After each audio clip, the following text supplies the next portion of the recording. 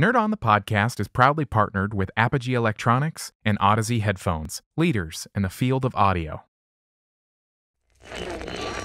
Attention, please be advised. The following episode contains spoilers. Don't say we didn't warn you. Well, Just because something new comes out doesn't mean you have to hate it immediately. no, it was just there was so much hype. What's up, everybody? Welcome to Nerd On, the podcast you didn't need, but you deserve. Where all levels of nerd are welcome. Wow, So calm. this is nice. Yeah, Welcome to Nerd On. I could do that. This is I could do nice, that man. Every once in a Nerd while. On Radio. Yeah. Now on NPR. Yeah. So today, sometimes we run from our fears and towards our goals, but everyone has a dream. Today, we embark on the journey brought to the big screen by the same minds that saw what swept the country last year with Hamilton on Disney Plus. Mhm. The marquee topic for today is the film adaptation In the Heights. Yeah. Snaps Snaps. all Feels Feels so around. calm. Yeah, I mean, I feel like we can't clap I here. was like, we just oh, gotta, we'll get in. We'll get in. And I don't know any of the Everything. songs because I'm yeah, not that's fair. musically inclined. everything's But cool. anyways, let's get on with the show. Let's introduce the host. My name is Tom. I'm Corey. And I am Josh. And this episode is brought to you in part by the members of the Nerd On Nation that is powered by Patreon. As a member of the Nerd On Nation, you do get fun perks like you get bonus episodes that nobody else hears. That's true. Like last month, we talked about gatekeeping. This month, we're going to record next week. We also do the Nerd On Minute, where we talk about something in a minute. Very short. Very short. Favorite to the Pizza point. topping. Sometimes it's food. Sometimes A lot of the it's times something. it's food. Yeah, Don't let's- sell it as anything else. Yeah. It's a micropod. This is true. You also get early access to all these episodes. You get access to channels on our Discord server that nobody else has. Nobody else has. Nobody else has. Nobody else has it though. Nobody else has access to these but you, because you are members of the Nerd On Nation, and you do get what we call the Nerd On Nudge on our other weekly show, the Nerd On Update, in which we answer your questions first. Yeah. Yeah, snaps again. In the Heights. But also a huge shout out to our partners in crime, Apogee and Odyssey. Odyssey, we are rocking their LCD ones today. Wonderful open back headphones. So comf. Like we have said, and they have accepted, if your ears were mouths, they taste like butter. Yeah. It's true. It's true. And a huge shout out to Apogee, because we would not have gotten through the pandemic without Not the at all. Apogee Hype Mic. Wonderful microphone. So do check it out. And a new one, which is fun. Yeah. Shout out to Embody Audio. Yada, Yada, yada, yada, yada, Oh yada, my yada, gosh. yada, yada. Which we are actually running a giveaway right now for the next, it's only got a couple more days left until Sunday, in which we are giving away a code for Resident Evil Village, Yeah. and also 1 year license to their program, Immerse Hive. It's pretty amazing. It's a spatial audio program that I am going to get to show these guys on stream soon. I'm nervous. I believe that they tweeted us and they said they were excited because we had to push. Long, boring story. Anyway, they were like, it's a terrifying experience Yeah. to play Oh, Resident God. Evil with surround sound. So Good I'm sell. excited. Good sell. I am excited. But that's the housekeeping. I think that we should get Help me. I think that we should get on to this musical of an episode. Yes. And I agree do with the this. thing. I agree with these things. Yeah. So, oh no, Tom always looks at me, then I panic. That brings us to our first segment of the show, in which we everything we cover we rate on a scale of 1 to 5, with 1 being the lowest, 5 being the highest. Doesn't matter how low you are, the lowest score will be the grump for the week. So No with matter that how section, high we are. or low, Okay. or high. Okay. Hey, whatever you want to rate it, you do it. But if you're a 4.9 and everyone else rated 5, guess what? You're the grump. So with that segment, we jump into Guess That Grump. In the heights, we guess the grump, and then we go. I don't know the song, so I'm like, You're doing great. I can help. I can help. Yeah. They don't know it, but there's like a whole street of people dancing. They don't. outside. They can't see it. If you watch our YouTube videos, you'll see it. Shout out to our second AD for doing that. Video, Yeah. video. Don't ruin it for the people. The who are listening. rehearsals, man, it was a lot. So since I already really explained it before, which you usually do after, but I put my own little spin on it. Mhm. I guess, you know what? I'm going to go first, and then I can take notes afterwards. Okay. So Wow. I am going to go with, this is, you know what? We talked about this last week. It is like an ultimatum with only 3 people. You're like, It is. It's not. It's either that person. who am I going to hurt today? That's how I'm feeling. But also, what we're doing is we write down our numbers beforehand. Yes, And I haven't written mine down, but I I, wrote just mine I down. just did just now. So I'm sure you already know it. I'm going to go with Tom because Josh is a musical theater boy. I'm the one that musicals. This is a tough one for me, but I'll say Tom. Okay. A musical theater boy. Okay. Popcorn Tom, who you Tom. got? For me, I'll say Josh. Okay. One for Tom, one for Josh. All right, then. My vote is for Kate. No, just kidding. I'm going to go for Tom. Tom will be my vote. Surprising. Oh, surprising. Okay. Hey, guess what? Are you sitting, listening, or watching this video and being like, I am. Those damn fools. You should know. Corey hates musicals. You should vote for him. You're yelling at your computer or your sound system in Shaking your car. your fist at the sky. Oh.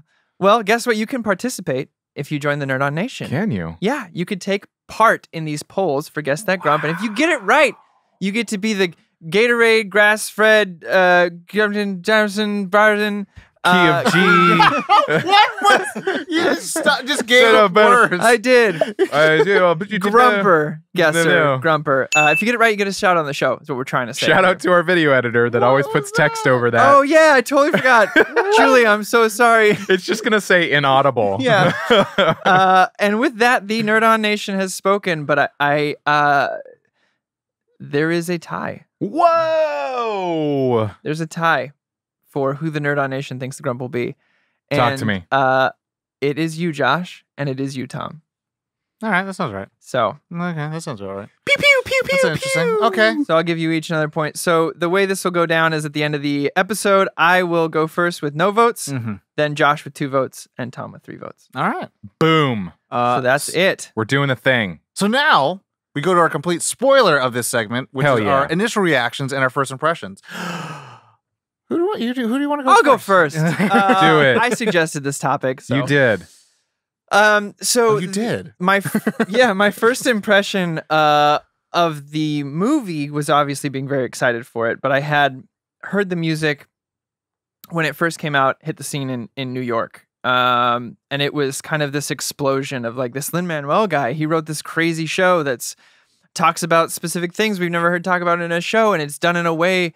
The songs are written in a way that we've never really heard before, and it. And this is his first.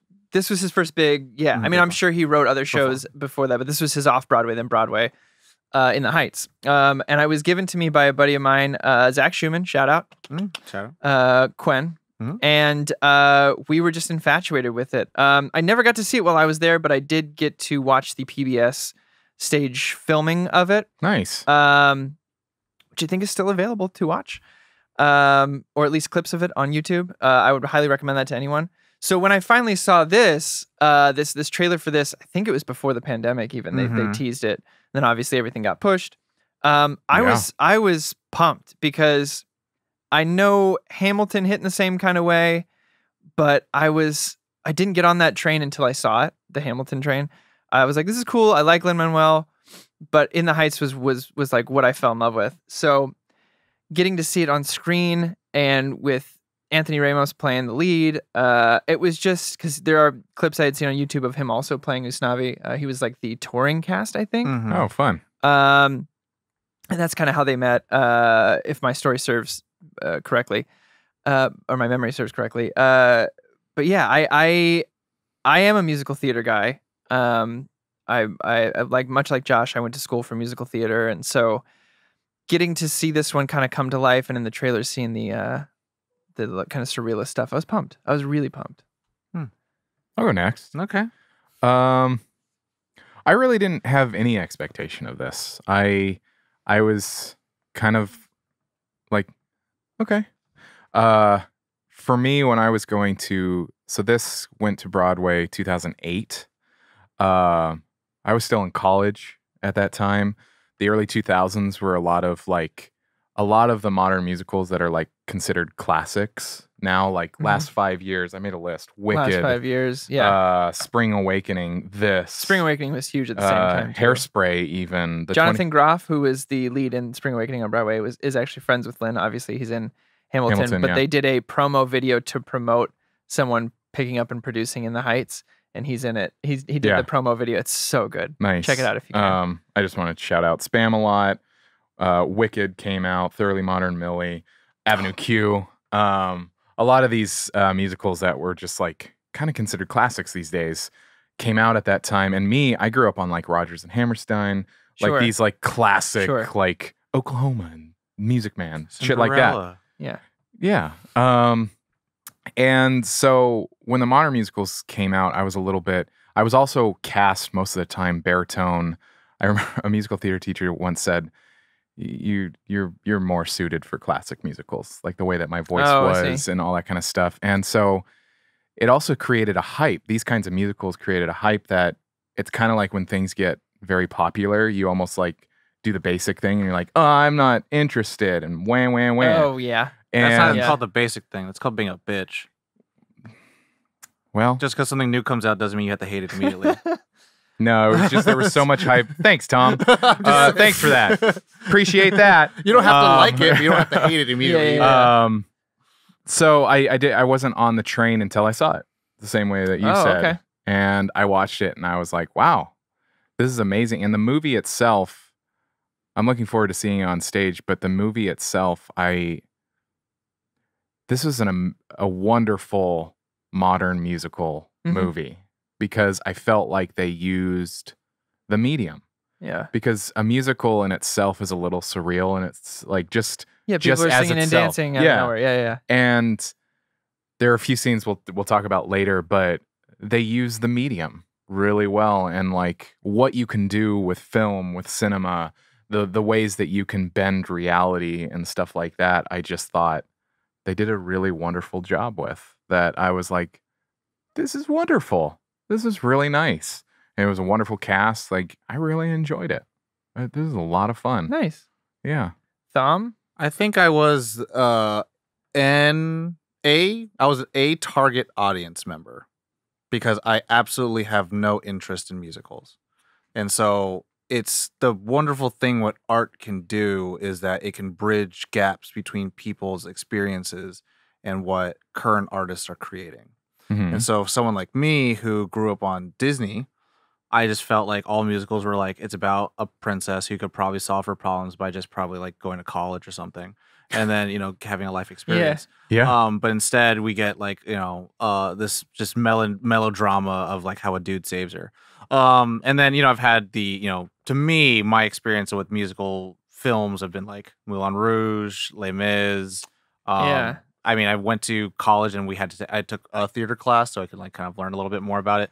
And like we had to go watch, Seussical musical and stuff like that. So nice. Things like that were like what I had experienced. So to be honest and fair coming into it, I was like a neophyte. I had no idea what to expect. And then understanding that John M. Chu, who directed the film, Asian brother, homie, Sig Up, I was like, I got to represent.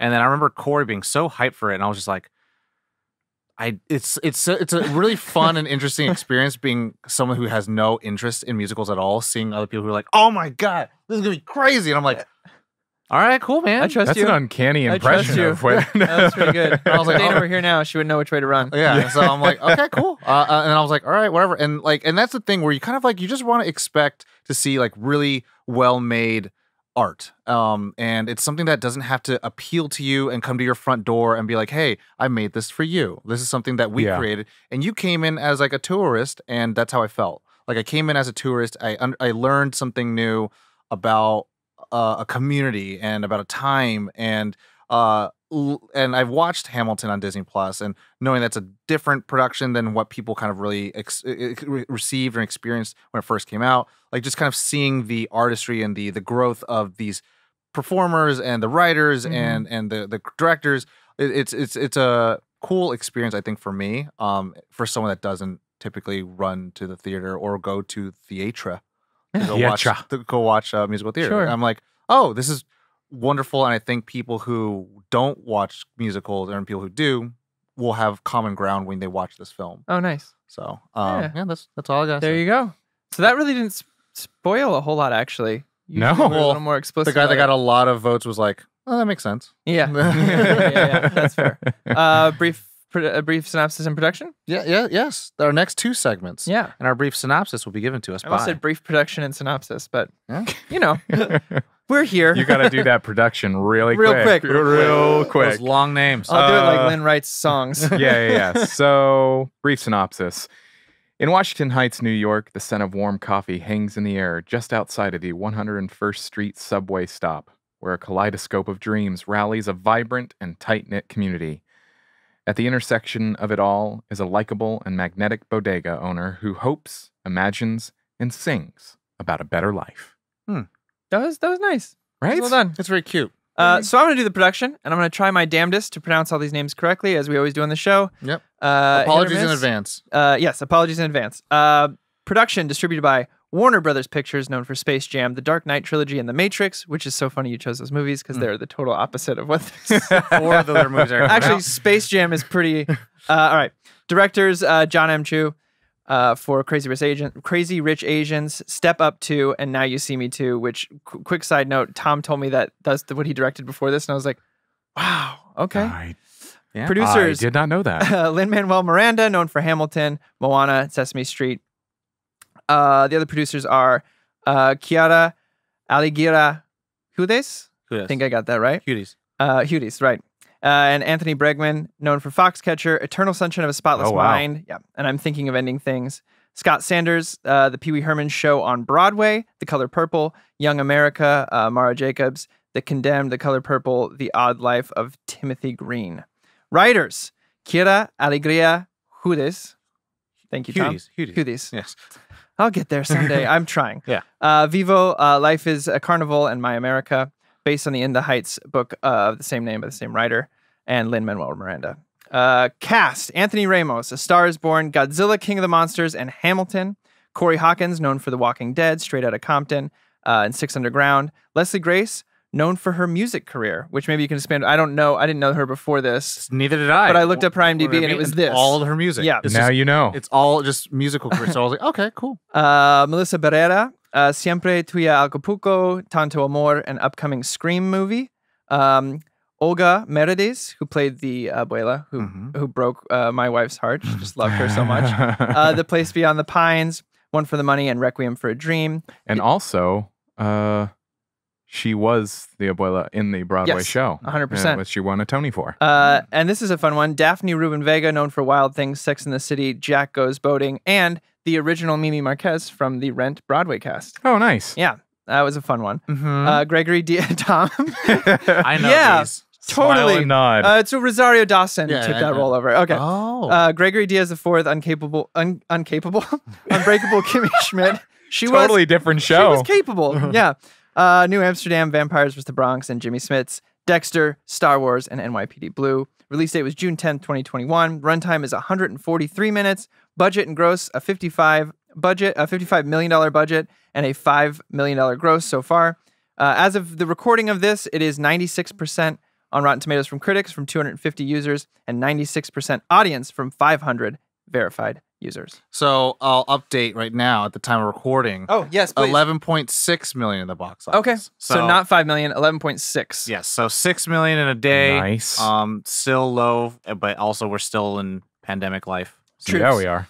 Now we can go to the complete. We go to the spoiler county. Spoiler country. So if you haven't seen it yet, pause it. Spoiler barrio. Get your HBO Max login, either your own or borrow it from a friend like I do, and go watch it. Come back. We'll wait. We'll wait. Yeah. And we're waiting, and we're going. Oh wow! In the Heights. Okay. Wow. Did you cry? All right. So now Oh, let's wait. Pause for the post-credit scene. Okay. Okay, cool. Cool. There we go. So now, yeah, we're gonna go complete spoilers of everything. We'll do our favorite parts, favorite characters, our qualms, and then finally our rating. Yeah. So, Josh, start us off. I'm going to start. No, I'm gonna start. Tom's gonna start. I'm gonna take it away. Hey, Josh, can you second? Yeah. I'm going to wait. I really, really enjoyed, because I know Josh was gonna mention this, the part with Benny and Nina where they're dancing on the wall. Was that it? Yep. Yep. Hey! We actually tag teamed that. Yeah. We planned that. Well, it was we actually rehearsed it. we and were everything. we were second team. Oh, we spent were the too ones much time together. we were on the balcony and we were actually the ones dancing Yeah. on the, Yeah. walls. Yeah. Which was I thought was cool. To your point, I really liked what you said about like how this movie, this adaptation, and that's what I really want to say. Like this is an adaptation of Stage. the stage performance, and they utilize the film medium to break realistic boundaries and go into like more of a surrealist world. And where they break maybe it's like the internal fourth wall. I don't know if there's an official for Where they that. look But the toward kid the camera. reacts Yeah, to the them camera. dancing on the window. Like Yeah. they're breaking the surreal world Mhm. in that moment. But it didn't bother me. I was like, oh, it's an interesting world that they're building in this. Like the characters are experiencing it and the world. Like I just was like, it's a very wow. interesting play, and to me, I can't help but think that filmmakers and particularly sometimes people of color filmmakers are like drastically more aware that the audience are becoming more sophisticated, and doing things like that create a dialogue for audience members to think like, we know that this isn't real, and so we can have that moment we're kind of winking about it. Yeah. And then but also realizing like, but this is a real moment for them. And You don't break into song? I mean, yeah, Well, like that moment when they're making all the hand gestures and painting like Mhm. money Yes. bags and the golf clubs and stuff like that. The 96K. the fabric that was coming from the sky, I Yeah. just thought was Fabric gorgeous. rolls? Yeah, the Yeah. fabric rolls. I kind of felt like that was almost like a hold my beer moment to Aladdin because of all the flowy like Yeah. things. I'm like, You can't do this is that. a lot Oh my nicer. beer. Well, Yeah, just on that moment alone, I'm going to tell the story of what happened. So at the end of that scene, they kiss and they slide down back into the fire escape. And I was watching it with Tom, and he just goes, "Hell yeah!" Hell yeah. Because I mean, and that's the thing where it's like Hell So yeah. from my It was so smooth. like legit my experience watching this film, I was just like, okay, it's not like sing song. It's not like poppy operatic sing song where it's like in a Disney movie. It's rap, and it's done in a way where like all the dialogue is done in song. And so like you're getting information, and you're also seeing the relationships and experiences of these characters within the world. And so when you're like, okay, is this a story about like perseverance and your origins, and then also like it's also a love story? There's a lot of it going on at the same time, and you're just like, holy crap, I'm getting like so much story being told to me. Mhm. Yeah. And so like when that happened, I was like, finally, someone got what's like they made it happen. But I like how that their story is like we used to be a thing, you left, and now we come back and we're back to harmony. But we have a renewed sense. We're changed because of the experiences we've had. So you But- leaving it doesn't mean it's the end. Yeah. But it's like they know that they can't hide away from their feelings of like, we'll always have each other and have this relationship and this thing between us, Mhm. but we all have our paths to go. Like, Yeah. I have to leave you during this blackout because I have a duty to this community. Mhm. You have to leave because you have, not loftier goals, but I'll go on further on that. But Sure. it's great. I think like I would almost consider Lin-Manuel's musicals like rap operas. Rappers. Rap because there isn't any. It's much Pop like rap. There's to very compare few it to Rent dialogue again, scenes. The stage version of Rent, unlike the movie version, there's no spoken dialogue, or if there is, it's a line or two. Everything is Yeah. sung. Yeah. I mean, just continuing on that scene. I mean, when we do topics like this, where it's like a this week tonight kind of thing, it's always hard because I don't often get the opportunity to watch it again. To deep dive. So with this time, it's kind of like it's a journey in terms of entertainment, but it's also a technical brain thing of watching. Like with that scene specifically, I was like, man, that set piece had to be like on so many different like ways that it had to move, and the actors had to react. Oh, gyros. Yeah. Like gyros. Thanks, Nolan. Yeah. Thanks. Because at one point it had to be straight up and down. There probably are cuts, but there's one particular movement where they were using the staircase as like chairs, like seats. Mm-hmm. And then it would like slowly They use a little balcony as a table. and then like you were talking about the when they were sliding down for the kiss. I mean, that was like a Yeah. just A tilt. flawless. Gently, yeah. Nice little tilt, Flawless. yeah. I mean, another one for me, just an overarching thing would be the mixture of dance types. Mm-hmm. There was just so many different. I mean, there was hip hop dancing, there was modern dancing, there was even ballet in there. There's double jointed shit going on. Yeah. Yeah, That was wild. Yeah. That was, pop and lock kind of stuff going on. my shoulders hurt thinking about it. I mean, a specific scene that I will say is the Patience and Faith song when the grandmother passes. Oh yeah. At the subway Abuela. hallway. Mm. It was interesting reading an article with her where when she originally did it, she was, in her mind, she was too young to even just play that. Mm-hmm. But she got over that. It was a very interesting story. But for this, she was like, how are you going to take a song like this and film it in the subway? Yeah. Like, that doesn't make any sense. But then once you see it, you're like, the light at the end of the tunnel, yeah. just the slow passing. It's a it was match just cut with the light from the family. Yeah, it was just it was a beautiful, colorful experience. Yeah, and her story of her experience coming here, and yeah, it was heartbreaking, but beautiful. Yeah, I have to say, like, one thing in particular as like a brown person watching this, and my story is different than other people of color. But it is a very interesting thing of this weight that you have of generational responsibility and trying to do more for the people who came before you, and Like Nina and her dad. Yeah, but also with Abuelita, like, you know, like, did I make my mom proud? Yeah. Like, is it enough? Like, can I pass, or do I still have work to do? And you know, at some point you have to kind of be like, it's enough, you know, and accept it. And it kind of hits you in a way where, for me, like, you kind of have this sense of like, there is no you. You are not an individual. You are part of a long canvas that your family has been weaving for decades and decades, and generations. And so this like touches on that in a way where, I believe it was that part where I started tearing up. But the big thing for me was Jimmy Smith's development and that character. Yeah. And I remember watching it, and there's a big conflict between him and his daughter Nina, who he, you know, sends off and, you know, sacrifices his life for hers, and she doesn't want this responsibility in this life. When I was watching it, I was like, he's right. I straight up was like, they're gonna resolve it in a way where maybe it's more about the new generation, about their individuality and their choices, not being controlled by traditionalism and dogma. But like, for me, like, seeing him talk about like, you can do what we can't. You were the best, and your revenge. Your revenge is your success. Yeah. Like, it's hard, it's tough, and I get it. We've been there. And like, a lot of the story is a lot of story of survival and celebration of their tradition that they've been able to pretty much like thrive through the hardships of their people, and him being like, stop like trying to help me because I'm trying to help you. And I was just like, I know where he's coming from so bad. I think he recognizes like even the changes from when he was young to his daughter and the generation. Like, though things haven't changed completely, there's a lot more possibility for change and actual movement forward. And the fact that she kind of gets her inspiration from a I can't think of it, like a march, that kind of thing. It's very the protest. The protest. It's very poetic and it's very appropriate for. It's not for a the way out. times. It's not a way out. It's a way in. And I to me, like, I like during that argument, I so agreed with him, but I understood the storytelling of like, but how he's conveying what he wants is in a selfish manner.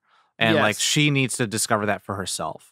And that's something that he was not letting her do. He was kind of just like... He's kind of forcing change upon her. Yeah, he was setting the course for her instead of her building the course that she wants to do. And so she has to... Because she may not have been ready for that kind of thing. And that's the thing where that's just a microcosm of every person in that film, in that story, in this world goes through. That there is a responsibility that they owed their parents, but they have to do it themselves. Yeah. And it's like coming in out their of that way. shell. Exactly. Yeah.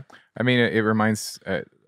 one thought that occurred to me a bunch while watching this is like, I could be full of shit, but I think there's a concept in life where it's like tiny deaths in life where you have these moments where it's almost like you die, you let go.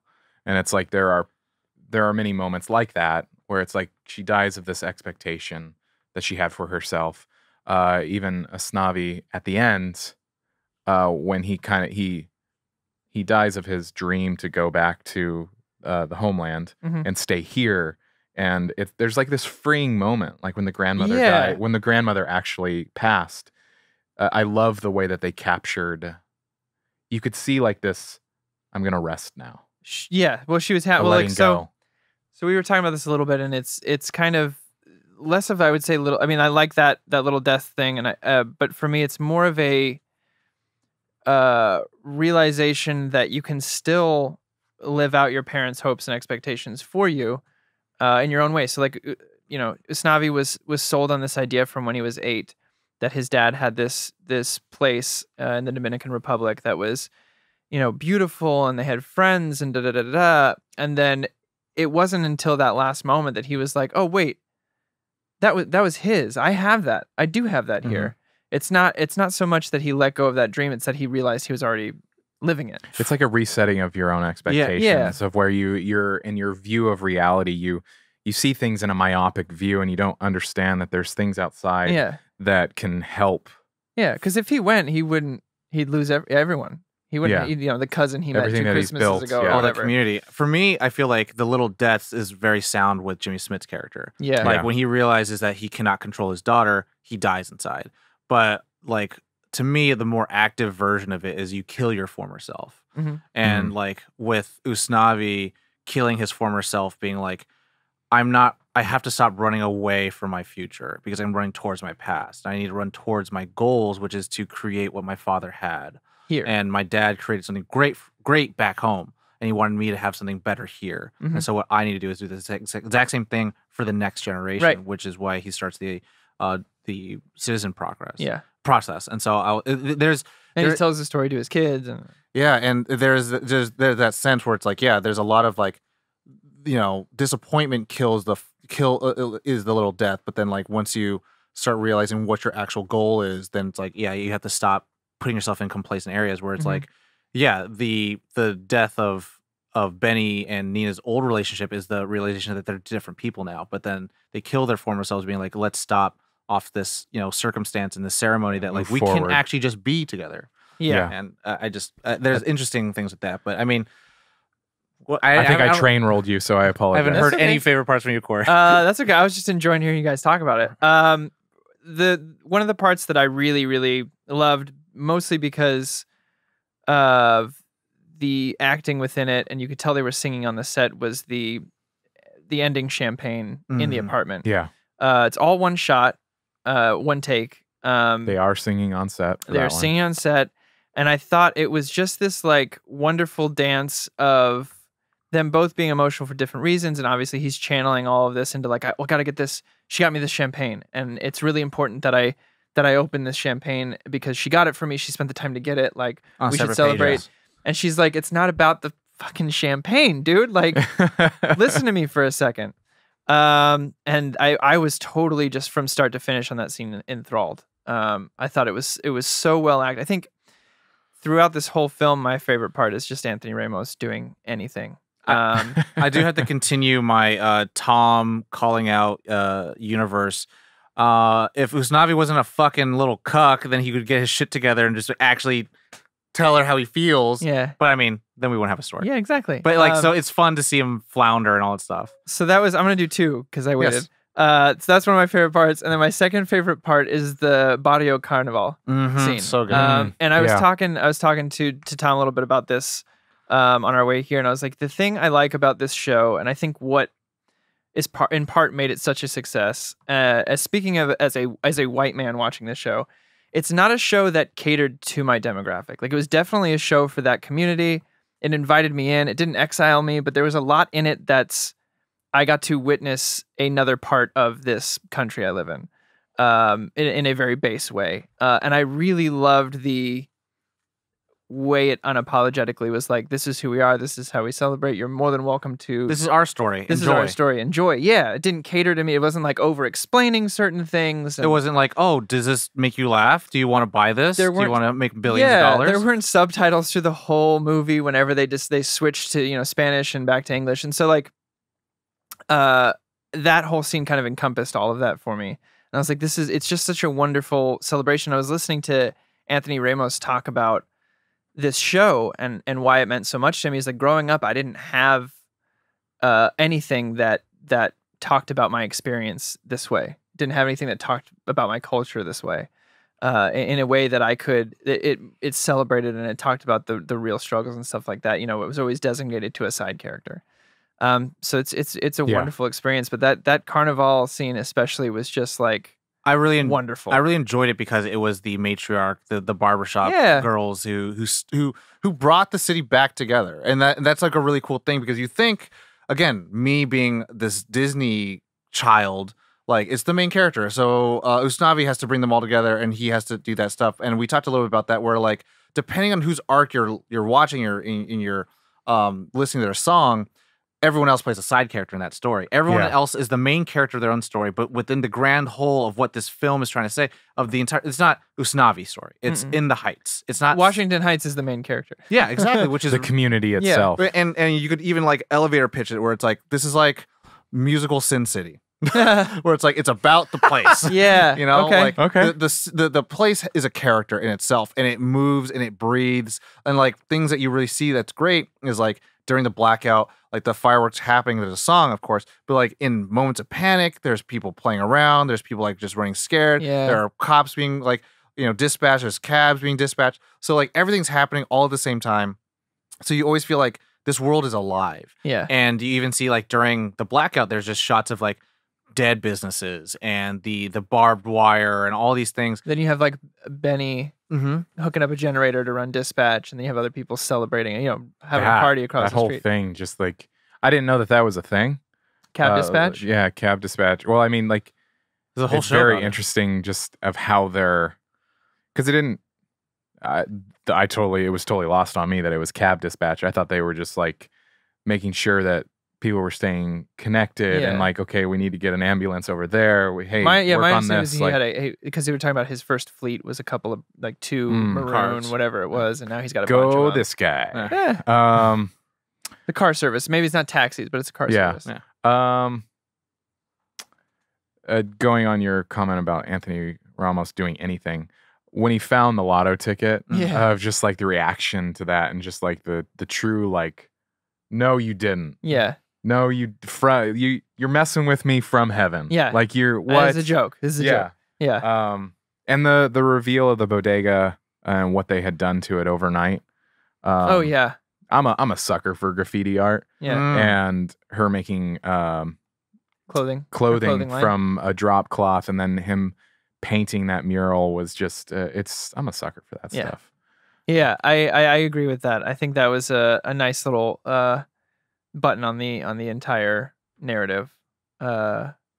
Seeing him see that too was just like, I don't know. He's a really good actor. I read somewhere or heard somewhere, and I was watching a bunch of interviews with him. I don't remember what TV show it was, but someone mentioned that Lin said that even though he didn't know him when he wrote this, it's Anthony's part. He's like, I wrote this for you, and I didn't know. Yeah.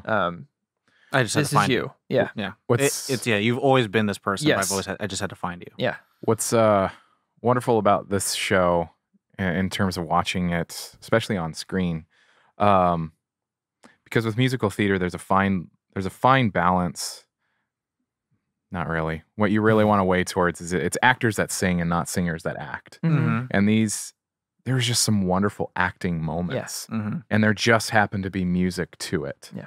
And it was just really, one last favorite part for me is the pool scene. Just 96. like the 96K. Yeah. The whole unfolding of it, the technicality of it, like really, really neat. I will say that sequence probably ruined any dance number I'm ever going to see. Yeah. It's there's a lot going on. And that's the thing, like with this, like you kind of just have to kind of marvel at the scope of the whole and the film. technicality of it. Like, and I made a little joke about it, like, shout out to the second AD and the first AD. Like, for people who don't know, like, John M. Chu directed the film, so he directed the performances. You know, he helped adapt the script to like how it's going to look on visuals. But this first first assistant director, and the second assistant director work with all of the extras. And so they're ones like culling everyone around, and it's like cool. Like, and to me, I just making sure it's like the director has their vision, and then they make sure that the vision is organized. Yeah, like I don't have a taste or an understanding of like why people in the front row dance one way and the people in the back row dance another way, or why they like are collated in a way where I'm like, it just looks kind of like a mess, but I know that there's a science to it. But like when it's all done and choreographed, and it's all done like they're on beat, they're on number, their faces are performing, they're in it. You know, you can see when someone's dead inside, and they're just like, I hate this. Like, kind of the guys were underwater, like they probably hated this because they had to shoot this like at least twice. But like it's like it's hard, and to show like seeing again the limited experience of musical films that I've seen. Like, the worlds don't seem lively. Like, it's maybe one guy singing in the rain, dancing on a pole. Sure. And it's by himself, which makes sense. Right? But, like, here it's like the whole city's alive. Like, everyone knows who everyone is. And it's part of the storytelling because the whole scene with the barbershop. Yeah. Where, like, tell me something I don't know. Yeah. Like, No everyone's talking about everyone's business. Yeah. And, like, that's that part of it where it's like, yeah, word travels fast. If you're talking to this person, they know. Like, why do you think you get free coffees? Like, those kind of things happen. But that sequence in itself, I was just like, I don't know any type of musical number as big, as well done as this. That's from the street to the inside to the pool to, you know, like different parts of the pool. Like, between these characters, there's movement between these characters. There's a harmony between these two characters, and it all kind of interchanges. The stacking of vocals like, and like, and then they just do like interstitial cuts of like random people like who are graffitiing the towels, who are stealing it, who like all of these things are happening at the same time. It's like this is like the most. It all comes together at the very end. Yeah, and there's a narrative to it too of what they're.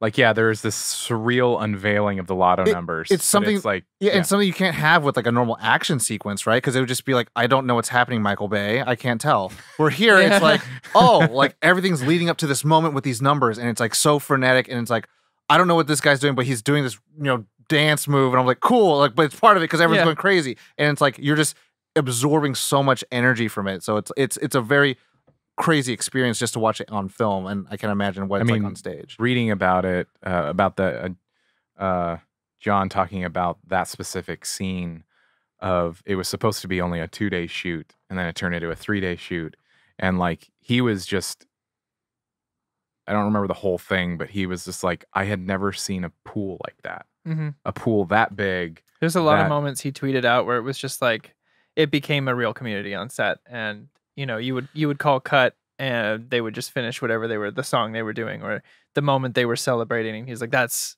when I knew this was what I needed to be making. It was a in most movies celebration. You always become a family, but yeah, this became like a town, a city, a people. And go ahead. Oh no, I was just gonna say I could keep going forever, but keep going. We do have other segments of this show. We do? Favorite characters? Yeah, 2. Let's do 2. 2 favorite characters.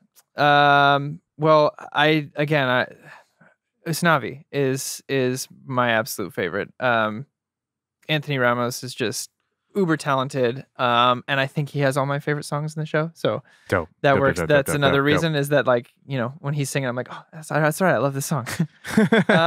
And then, man, I know, right? 2 is tough. 2 is tough because I want to do 3.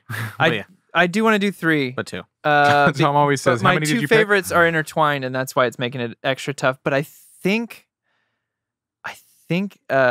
Nina is my second favorite. Her story about like that feeling of leaving home to go try to accomplish great things, but also that feeling of like, well, now I can never really. Can I ever come back the same? Am I abandoning my home? Everyone looks at me differently now, and they all put all their like hopes and dreams on me, and that's something I don't want. First one to go to college, that kind of like it was like it was. That story really resonated, and it's you know beautifully done and beautifully executed. But Usnavi and Nina, I think. Josh, you or me? I'll go because we always throw it on you. I'm gonna go a little different, just because I mean, of course, Usnavi. U.S. Navy. Abuela. I just loved her. You and Dana. When they're having a fight during the dinner, she just puts her hands like, no. Yep. No, yeah, she's seeing everything unfold, and I just love the idea of patience and faith. Like I love that idea. And I am a total sucker for Jimmy Smits. Anything he is in, I'm like dad stuff, y'all. Anything that he's in, I'm like, just keep going. He just seems like such a good guy, and I know that he was a huge supporter of this happening. Yeah, so when it was off Broadway, he offered to do the voiceover for the commercials for free, in exchange for that, when it goes to Broadway, he gets You house get house seats. Yeah. house seats. So yeah, I love his story. Yeah, that's me. Back to Tom. God, that first scene with Nina in the diner. When he's Oh, like, yeah. I'm the parent. Yeah. Just, And he like pulls out that wad of cash. yeah. And it's like, it's such a power play, but you understand like he has to try to keep up appearances. And that's a thing. And his whole like, there's no shame in waiting tables, and there's no shame in doing something different. There's that thing with so favorite character. I'll do Jimmy Smits first. So Kevin, that's his name. Yeah. There's that level of like, I've been through it, but I also need to maintain my authority as a parent and my dominance as a man. Yes. And like it's such a thing. I wish I could explain it more, but it's something that's like so innately inherent amongst brown dudes. It is not a white community thing. It is not. And I mean, even if it is, it's just a different version of it. Yeah. Because it's like someone that I've come from so much, and I get to actually play ball with the big boys kind of thing. But then when I'm around my people, my family, like I have to have the tender hand, but then also make sure that they don't make me look like a fool in front of everyone else. Like, what was the point of all my sacrifice, right? And so I really resonate. But also to Josh's point, Jimmy Smits, there's such a level with him, and I really caught this with Dexter, that like he has a really good way that when his character lies, you can tell that it comes from an emotional place. It's a place where it's like, I'm trying to help people, but I have to It's a hard lie. do these evils in Right. order to do it. And he plays in such a way where it's like, it is like a father who hates having to tell their kid that they're wrong. And he's like, I'm just trying to help you. And it breaks your heart every time. And it's like, to me, I'm like, this feels like an experienced thing. It doesn't feel like something you practice, but that's maybe disservice to the actor. And my second favorite is Vanessa. I really enjoyed her character. One, Bay for Day, obviously. Abs forever. Abs forever. Abs for the fucking to the body. Abs for days. And I just really liked her story because I've never really resonated with Usnavi's character, although he is the one that's kind of pushing the emotional arc for the film. Yeah. Her story for me resonated where it's like, yeah, I have lofty goals. I want to set myself out to be these things. I don't have a security net to fall back on so that someone can help me out with these things, and these graces that help me out from the community, I don't know how to respond to them. And I really, really enjoyed her level of like, I can control this thing. I am the apple of someone else's eye. I'm the desire, but also I can control that narrative. I'm not just something to be fawned over. I am someone who's on my own journey. So it's you. I mean, I wish someone was like, "Oh man, free coffee, baby." I'm like, "Oh, but there's what's also up, girl?" Tom, Josh gives you free coffee anytime you want when you're here. I never get offered it. I Well, just it's know it's kind of like there. a spoken, like Yeah. unspoken, Agreement. like, hey, Yeah. whatever I you would need, like bud. the coffee dance. And Oh, song, okay. please. Oh, okay. Well, I'll work on that. Yeah. I'll come over. But for there's also rehearsals. that entrepreneurial spirit that many people don't really know, but they like when you're entrepreneurs, you're hustling. Yeah. Mhm. And she is like, what I like about Vanessa, you can see she's looking at the world in a way of ideas. Mhm. She like exactly that when she sees a piece of drop cloth or she's digging through the trash for fabric. Like, you know, she's looking for ideas, and as an entrepreneur. She found that pink silk ribbon, and in the next scene she has the shorts with the ribbon on it. Yeah. When you're an entrepreneur, I've always had a hard time with that word. Like even us as Nerd Entrepreneur. On, we're running our own business, and like we're always like we're constantly looking at things like, oh, Drop that's an cloths. idea. Mhm. That's an idea. So yeah, it's very. I mean, she's hustling all the time, and there's a focus. There's a myopic view of, in a sense, of life where you're like, I got to do this thing to make this thing successful. It's the dire straits. And I think I really There's like no time or room for anything else. I really like that the way Lin-Manuel and Correa wrote the character in a way where she was in charge of her journey. There was no plot, like she will end up with him at a certain point. Because to me, I will say, I was like, I thought the movie was going to end like 40 minutes ago. Yes. And the way that they continue the story where she finds the drop cloths by herself, I was like, it's, again, to me, I think something that I feel that resonates with people of color. The way you find freedom and yourself out is actually through your culture and your heritage of like things in your community. So like, it's not the beautiful silk in a trash can. It is the beauty that's around you that is quote unquote creating more culture with the spray can. It's part of you. It's like what you think is actually trash. Yeah. But instead you find something more in it. It's actually representative of your community. And I thought that was really, really cool messaging in that Yeah. way. But yeah. I agree. So now we go to qualms. Qualms. Sticking it to. I'll go first. Okay. I thought it was going to end multiple times. Yeah. So I thought to Re- me. Turn of the king type situation. But I mean, that's the thing where my qualm is a little bit indicative of my, I guess, unculturedness. Like, because I thought the Barrio song was going to be the end. I'm like, cool, everyone's back together, big old number, And community. And then it Except didn't. that Usnavi was leaving the next day. And Yeah, and that's the thing where we didn't have to see that because at the end he says like, let's not worry about it. Let's just dance like tonight. Or dance like we had the moment. So everyone came together and everyone did this thing. I was like, oh. And so when it didn't happen, I was just like, oh. And so that quote unquote affected my viewing, watching ability and all that stuff. And then the second thing, I really would have to say, like, I don't think there's much else other than the fact that I'm not someone that typically likes musicals. Yeah. But that's it. Those are literally the only things. Like, if I were to write a Nice. thing, I don't like da da da da. I don't like the music. And then my next line was like, "Don't take this as a real as a real criticism." A little asterisk sign. Yeah. Like, also, I don't watch musicals. So. Yeah. So it's not like qualifier. a movie reviewer being like watching an anime movie. It's like this is only for the audiences who like this. Like no fucking shit. Anyways, go on. Joshua? I actually want to use this moment to shine a little light on this movie because there was an original qualm that I had. Okay. And as I've mentioned on the show, anytime I have a qualm, I need to understand Sure. what I don't like. And when the movie first started, a qualm that I had was some of the songs seemed disembodied isn't the right word, but disconnected. Okay. Like there was the action that was happening and then there was the music. So it was basically just a music video. Mhm. And it went away. It wasn't like that the whole time.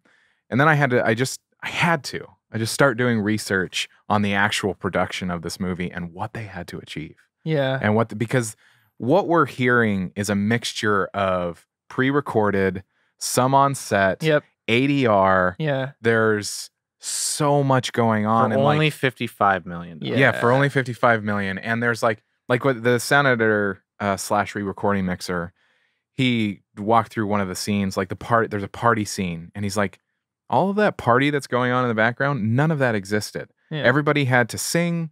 We had to do this. There wasn't music playing. There wasn't that hype, that thing. They had to create that. Yeah. And there are some things, because they're singing on set, a fucking trash truck will go by and ruin the take technically. So the actors have to come in.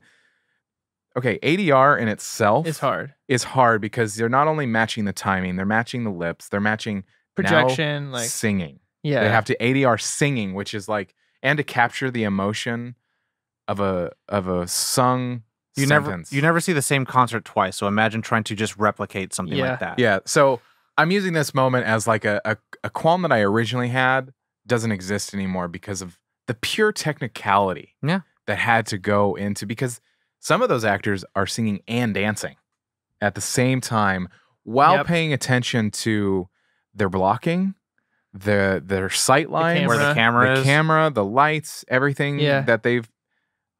Holy shit. Just walking and singing probably gets me out of breath really quickly. There were a couple of songs that I will say that for me were disconnected, where it was just a music video. But otherwise, this on one watch, this is a wonderful movie to watch. Yeah. For me, none. Cool, moving on. Yeah, I don't really have any. It's I went in with expectations and it exceeded them. So Nice. I'll Hell say yeah. it that way. That's it. I dug this movie. Well, then give us your rating. give us a rating. It's a 5. Like I like you could have said that at the top of the show, Tom. You would have known. I could have. Yeah. So it's a 5 for me. Knocked this part. This is what I hope movie musicals can achieve moving Yes. outward. It has a wonderful way of not only capturing the spirit of old movie musicals, where we're going to make this a visually visually stunning thing, but also modernizing it in a way that is more approachable to those who aren't as familiar with musical theater. So, Hello. but also like, I don't know. Yeah. Also being able to have a musical that deals with topics that are very present right now is also a very impressive achievement. I mean, yeah, and that's the thing where it's like we had to start also just looking for the quality work. And I think take out the movie, it's a fact. There's no two ways. It's black and white that In the Heights was a really big deal when it came out. Yes. And it's almost more of a shame that people like me didn't even know it existed. Yeah. I'm going to go next. It's Josh. Yeah. Josh next. 5. Okay. Much the same of what you said. There was a point that I stopped it and I was like, yes, this is what live action modern musicals can be. Yeah. You'll give them something to strive towards. Like Tom said, like it's not, we're not just stopping at making an adaptation of the stage film. We're going to use the medium to elevate what musicals are trying to do in the first place. Yeah. So I really dug it. I dug it a lot. So Thom. 5. I mean, I really liked what you. So I asked before we started watching it, Corey. I was like, "What? Why do people go crazy about this movie? What is In the Heights?" Just like that, right? Yeah, it was just like that. Like I was that. like, "What? I don't get it. I literally don't get it." It's like imagine it's like, why are people crazy about Spawn? It's like, well, this. But like, Well, and I really like what Corey said was like, Lin-Manuel is a prodigy in his own right. Yeah. And the great playwrights and the musical writers and directors we know their names, but they're kind of done. This is the new wave. And to see it happening in real time is huge. Yeah. You know, people, and we all know the cliche that artists don't get recognized until they're dead. But this is for the first time we're actually seeing it live and happening and growing, and it's in a big bad way. Yeah. And so for me, just seeing that this movie was made for $55 million, $5 million more than The Joker was made. Yeah. And that it's absolutely just not even promoted as big as something like that was, I don't know. It's just like, it's so just not a moneymaker, but it's so much more important than any moneymaker out there. And I hate that. And, Yeah. Because like even It's with frustrating. with Godzilla vs. Kong, I'm like, dude, so much marketing into this movie that's just about one lizard versus a monkey, an ape. Yeah. And then this is like now, like, it's about people. It's actually about people. A community of people. And it's about ideas and it's about history. things that are happening. So with that, I'm the grump. Because you guys are all the grump. Yeah, it's a 5. Hey. Look at that. That means that was a long road to 5. we got to shout out everybody here then in Yeah. that case. All right. We got Dana P. We got Mitchell G. Charlotte G. Brock P. Justin B. M. Matt R. Justin Bieber's a... Yeah, Justin Bieber. No, Justin Bieber. Matt R. No S. And then General G. Y'all get the shout outs this week. Hell We did yeah. it. Justin Bieber wishes he could be on this episode. Yeah, he does. Yeah. I wishes he could be in the And Heights. a member of Nerd On Nation? Yeah, Yeah. he does. Wow. I'm touched, Tom. What? You give it 5. And that's the thing. I can't ignore our artistic mastery. Yeah. And like, regardless if the director was there, every single performer there deserves their flowers. Yep. Every single music song that was written, those writers deserve their flowers. The sound They deserve mixing. that standing O. Yeah, like everyone deserves everything for that. You could have had a really shitty director, but like, how hard is it to sing and dance and block and do all the things where some people can't fucking act out of a bag? Sure. You know, it's like, this is crazy good. And that's what I was saying. Like, the scope of all the set pieces is like ridiculous. And that's what I'm saying. Like, it might have ruined musical films for me. Yeah. We There have you go. Watchmen the series, but musicals. Yeah. This That's the whole thing. All right. That is this week's episode on In the Heights, a live action musical movie. Yeah, Everybody yeah, at yeah, home, yeah. thank you so much for watching. If you're on YouTube, thanks for listening wherever you are. On that note, we are everywhere podcasts are heard, Apple Podcasts, Spotify, everywhere. Check it out. A really easy way to get all of the information about us, nerdon.tv. It has all of that stuff. You know, before I get into the rest of the housekeeping, let us know what you thought of In the Please. Heights. There is a musicals and theater and a movies channel in our Discord. So let's continue the conversation over there. I know that they're already talking about it now. I know some of them are like, hey, are you doing this? Are you doing this Nice. for an episode? So yeah, The go check hive that mind out. is growing. Yes. Excellent. So check it out, nerdon.tv/Discord. Join that conversation. It's a lot of fun over there. Do consider joining the Nerd On Nation, like I mentioned up at the top. It does allow us to grow. It does allow us to keep on doing the thing, high quality for you guys, because we love doing this. But yeah, that's the housekeeping. That's all that's needing. Thank you so much for watching. for listening, but you know the drill. As always, Nerd on.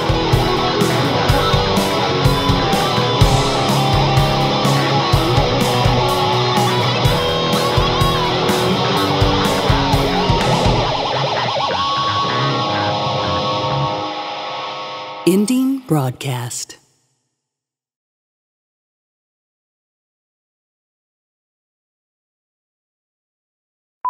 what's going on, Julie?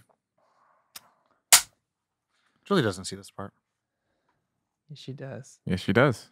I'm kind of hoping one day she just compiles everything that says Julie doesn't see this part.